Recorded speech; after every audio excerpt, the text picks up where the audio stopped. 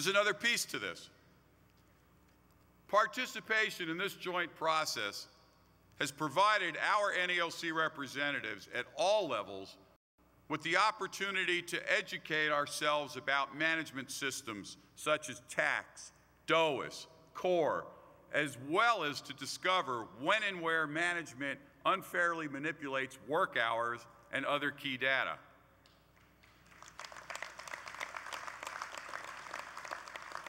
This education is invaluable to us, whether we're working together in a joint process or whether we're pursuing grievances on route inspections and adjustments. Because, brothers and sisters, knowledge is power.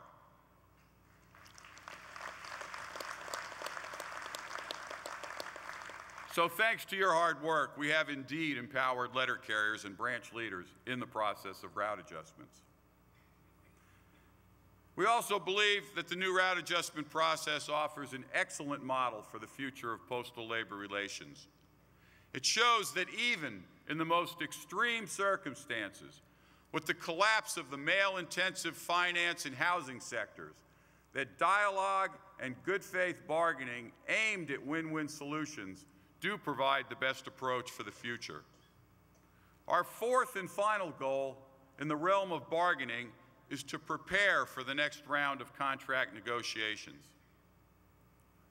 Now, given the extraordinary set of economic circumstances facing the Postal Service, it's no exaggeration to say that the next round of bargaining will be the most difficult in our history. This week, we will entertain and debate a wide variety of national agreement resolutions, as we always do. And as always, this debate is crucial for the future of our union. But this round of contract talks will be anything but business as usual. We must be prepared to go beyond the usual debate about bargaining demands. Therefore, later today, I'm going to propose that we block out some time in the schedule on Thursday to have an open-ended discussion about our approach to negotiating a new contract. As the chair, I want to outline some of the choices we face in collective bargaining. And then I want to open all the floor microphones to the delegates that want to make comments or suggestions on the issues that are raised, sort of like we do when we have our rap sessions every other year.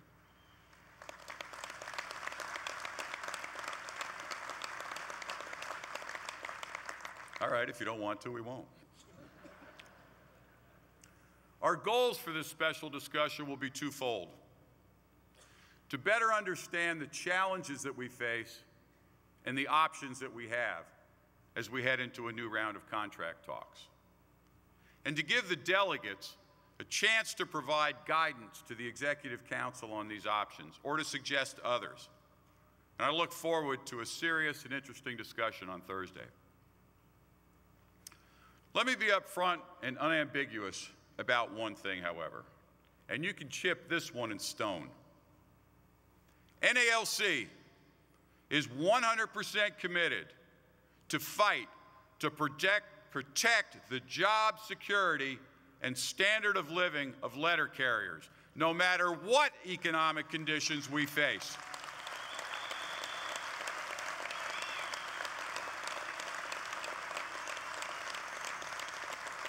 Our legitimate place in the middle class was achieved over several decades of struggle, and we will not give it up.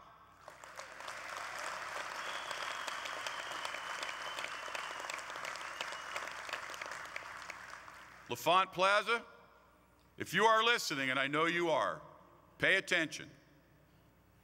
If the Postal Service approaches bargaining in good faith and with creativity, it will have a willing partner.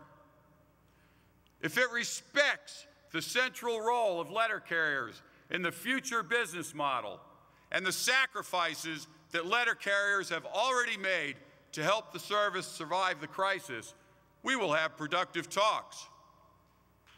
But if the Postal Service approaches bargaining with the goal of gutting our pay and benefits, or tries to exploit the national economic crisis by making demands for sharp cuts and givebacks, you will have a bloody fight on your hands.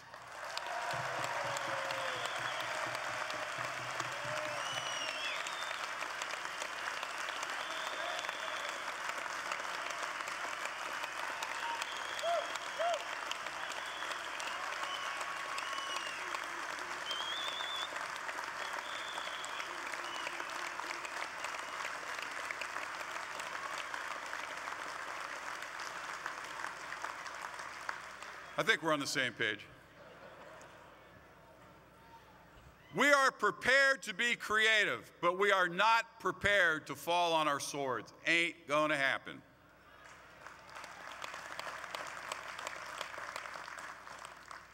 Now, the labor relations revolution that I spoke of earlier, a couple hours ago, is a fragile one. At a time of great economic stress, the temptation by management to abandon good faith bargaining for the path of confrontation is ever present.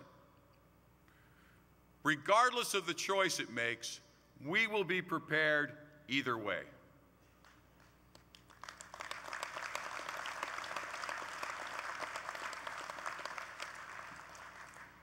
Now, bargaining is not the only way that NALC fights for letter carriers. As you know all too well, we also fight for them every day on the political and legislative battlegrounds. Electing pro-letter carrier and pro-labor candidates from both parties and lobbying Congress to protect our pensions, health care, and our other benefits is a central part of what we do as a union.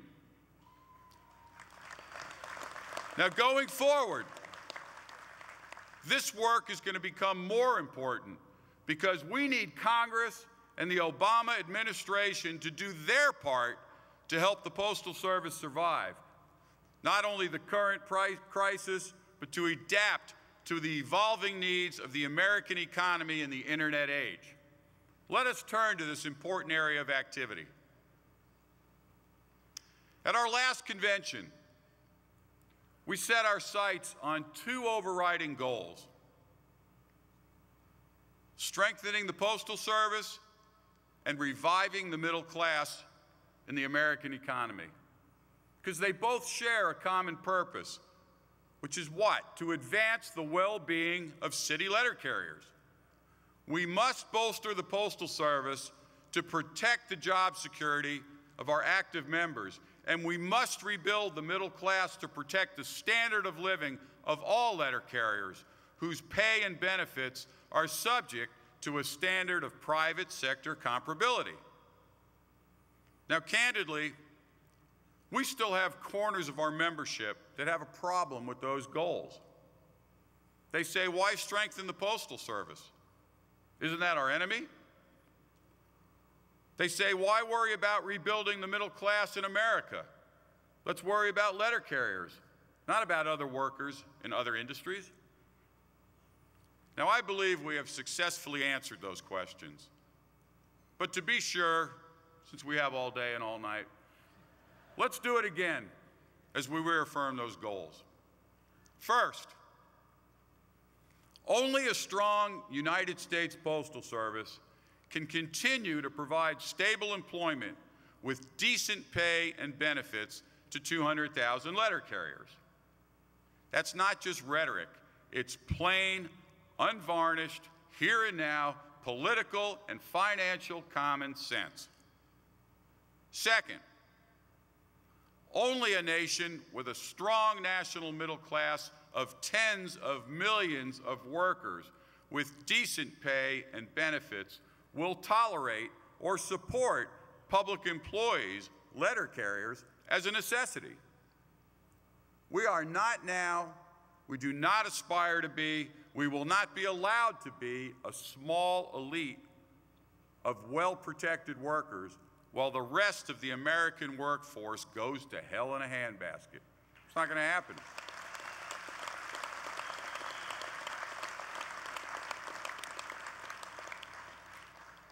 This week, we will recommit ourselves to the goals of a strong postal service and a revived middle class. Let's talk about both. There's two essential steps to saving the Postal Service in the near term.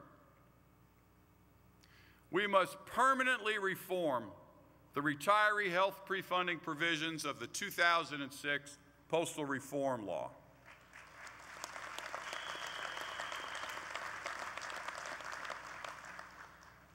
And we must save the service from itself by defeating its proposed elimination of Saturday delivery.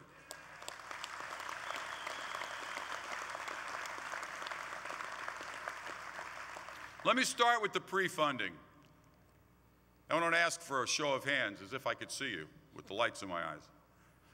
How many of you have been to a state convention, a regional rap session, or some other NALC event over the past 2 years and had to endure a PowerPoint presentation from me or one of the other national officers on the utterly fascinating topic of retiree health pre-funding? We do get around. Okay. For those of you who've raised your hands, I got good news for you. I will not torture you again with another dose of actuarial mumbo-jumbo today.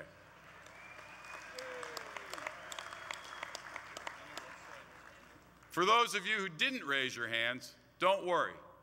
One of us will be back to torture you soon enough. Both my daughters have had to sit through it. Haven't traveled with me since. This very complicated topic can be summed up as follows. That's normally about a 3.5-hour presentation. I think we can do it in 2. The Postal Service is the only government agency or private company in America required to pre-fund future retiree benefits at a cost of $5.5 billion per year, instead of just paying the costs as they arise each year like everybody else in the world does. The schedule of pre-funding payments, which was heavy enough when it was adopted in 2006, became absolutely unaffordable when the economy crashed. And it became unnecessary when 2 independent studies confirmed that the Office of Personnel Management had shortchanged the postal account within the Civil Service Retirement System Pension Fund by between $50 and $75 billion.